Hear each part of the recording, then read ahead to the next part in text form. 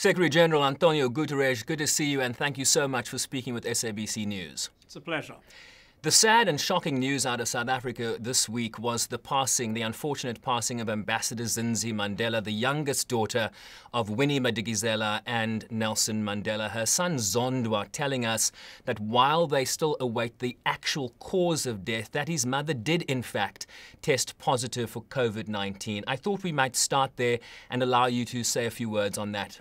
Now, I just want to express my deepest condolences to the family, but also to the government and people of South Africa.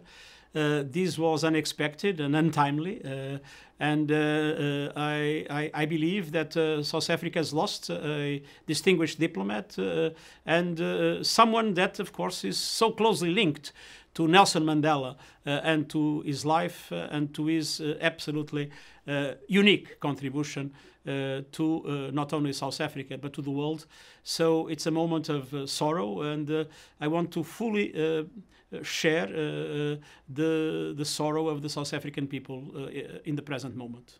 SG, interviews of this nature are tricky because we want to tease Saturday's speech but not dilute what will be said. So let's walk this fine line together. You follow in the footsteps of Kofi Annan, Bill Clinton, Ellen Johnson Sirleaf, Mary Robinson, Barack Obama, to mention a few. And yet I struggle to recall a year since this lecture series began in 2003 where a moment in time was so suited to the individual invited to speak.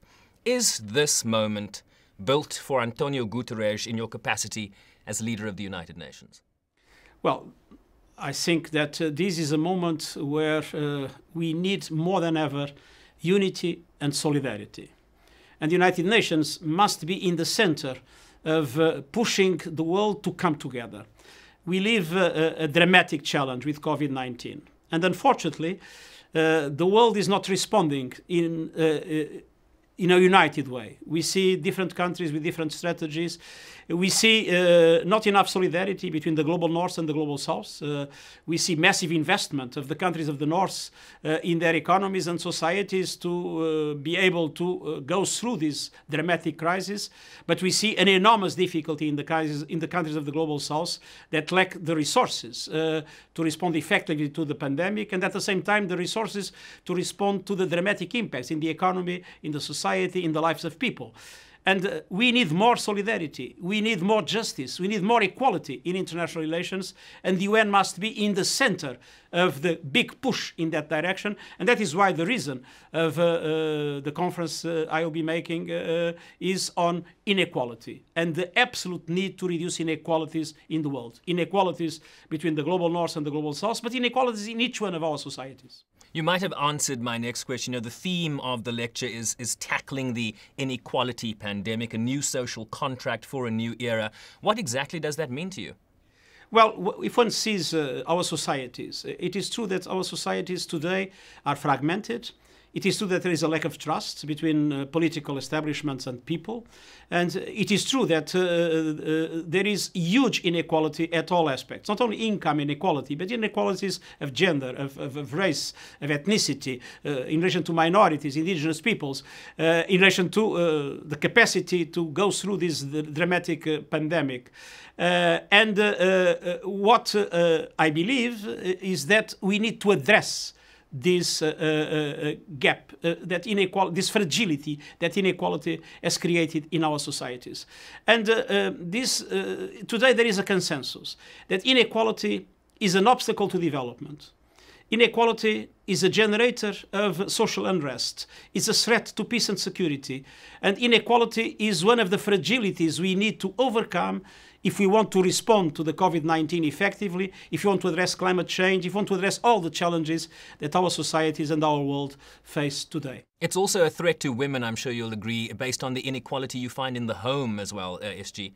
And for that, as I said, we need a social contract in the sense that we need governments and people to come together with the civil society, with the businesses, and to have a more sustainable and inclusive development, to have an emphasis on education and digital literacy as the big enablers, to have a new generation of social policies and safety nets like universal health coverage, and at the same time to bring this feeling to the homes, because we see, unfortunately, that with the lockdowns, with all the problems that were created by the pandemic, we have seen an increase in family violence. And this increase in family violence is a tragedy that we need to be able to overcome. And we need to have, of course, I ask for a global peace in the world to face the pandemic, a global ceasefire. I think we also need to have peace in our homes and to make sure that family violence is reduced and that governments help the victims in order to make sure that they can overcome the enormous challenge that this situation is creating.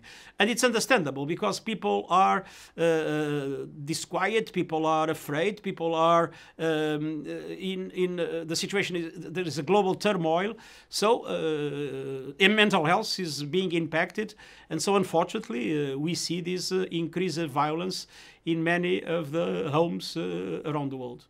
Madiba's was a fight against racial injustice and for dignity, something that confronts us today, against inequality, something the coronavirus has really laid bare in so many ways, against poverty that is being exacerbated by short-sighted corruption and greed. He fought against patriarchy and for peace, and yet that too is also a luxury for a few, SG.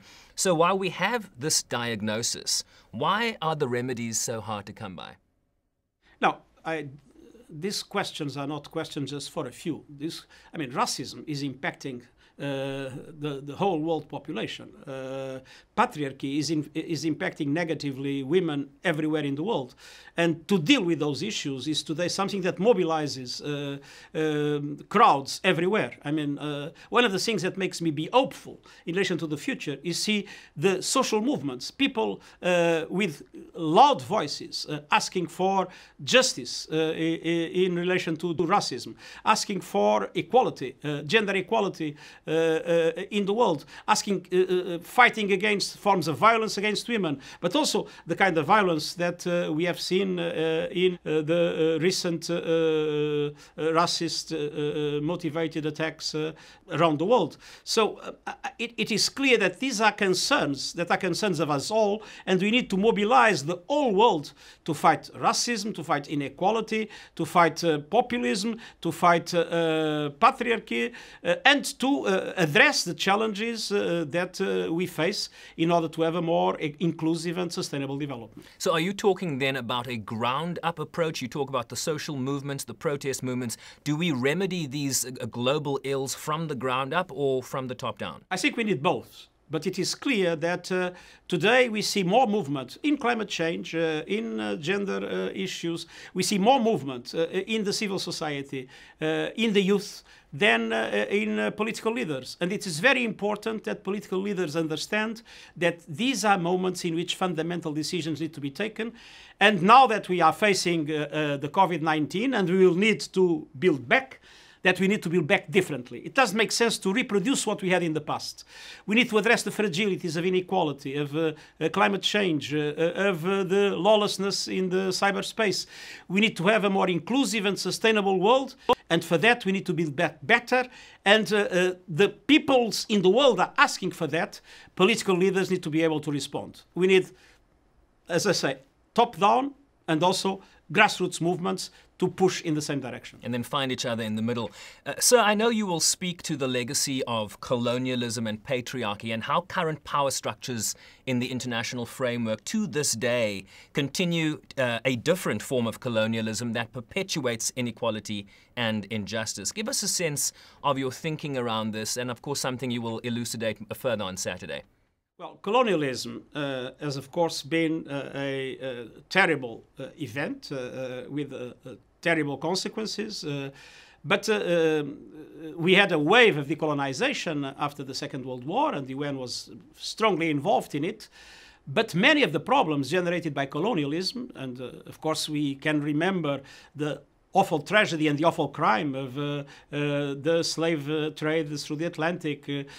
We can see legacies like the apartheid and many other aspects.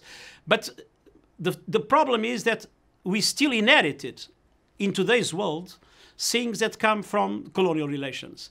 For instance, many of the countries that were colonized are still struggling with their economies to go up the supply chain because they still are condemned to live based on the exploitation of raw materials and low-tech goods.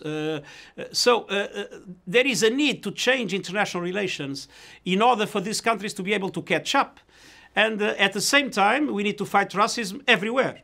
Because racism is undermining the cohesion of societies, not only in the developing world, but also and particularly in the developed world. And we need to fight populism. We need to fight nationalism. We need to fight all the things that are separating, scapegoating. You see how migrants and refugees are sometimes scapegoated in relation to problems of which they are victims, not the cause. So it is clear that we need to look back, to look into our past, to look into the mistakes committed in the past, to see what still needs to be corrected, and to reflect seriously on how to build a world of social cohesion and a world of equality and mutual respect. I mean, I could tell you a few things that need to be corrected. You know, the lack of reforms of institutions like the Security Council, the International Monetary Fund, the World Bank, and others. These appear, you know, these lack of reforms appear as intransigent as ever. Is this an arena or an area you, as Secretary General, could give more voice to? I know, you know, essentially that this will be a decision for member states when we talk about reform of the Security Council, but is this not a drum you should be beating in your office on a daily basis? This is something that is very important in my perspective. Equality must come from the top and come from equality at the level of global institutions. Now, the fact that, if you look at the African continent, Africa was a victim of colonialism first because of colonialism itself, but then, as most of the institutions that we have today were created after the Second World War, this was a time where most of the African countries were not independent. And so Africa is underrepresented, and the Global South is in general underrepresented in international institutions. And this is particularly true in relation to composition and voting rights, not only in the Security Council, but as you mentioned, in the Bretton Woods institutions. And one of the things I do believe is that to have equal participation in the world and to have stronger voice of the developing world is a fundamental element in order to have more justice, more fairness, less inequality in international relations and in the lives of people in general. A few more questions before I let you go. How have you prepared for this speech? In particular, how have you linked the examples of Nelson Mandela to what you plan to say on Saturday? Well, Nelson Mandela is a fantastic inspiration in all aspects. First of all, he fought for inequality in a dramatic way because he was living in one of the most unequal societies, not only economically, but politically and racially. It is remarkable. I mean, I was last year in my holidays in Robben Island, in his cell, and looking through the bars, and I mean, living what it is absolutely amazing in the life of a man that, having been 18 years there and many others in other prisons, was able to unite, to forgive, and to create a completely new society and to be an example for everybody in the world. So he has been an enormous inspiration for the UN, and when we developed our strategy that we are presenting in relation to fighting inequality in the world, Nelson Mandela is a fundamental source of inspiration. So I know you've met him a few times. I mean, what did you talk about? Well, I remember the first two meetings we had. The first was in a mission I had with Pierre Mauroy to South Africa after his release, but when de Klerk was still president. We were there to support the transition, to support the ANC at the time. And I was amazed by the way he expressed himself. I was expecting, naturally, even if I knew many of the fantastic things that he represented, but I was expecting some anger. I was expecting some, this feeling of resentment. And it was, on the contrary, compassion, forgiveness, this sense of unity. Well, absolutely amazing. It was one of the most emotional moments of my life. And then he came to Lisbon. At the time I was leader of my party. We had a meeting, an international meeting, in which he addressed the meeting. And he appealed for international presence in the elections in South Africa that would take place very soon after that. And again, he was someone that everybody, and there was people from all over the world, everybody was looking like a fantastic source of inspiration, a model.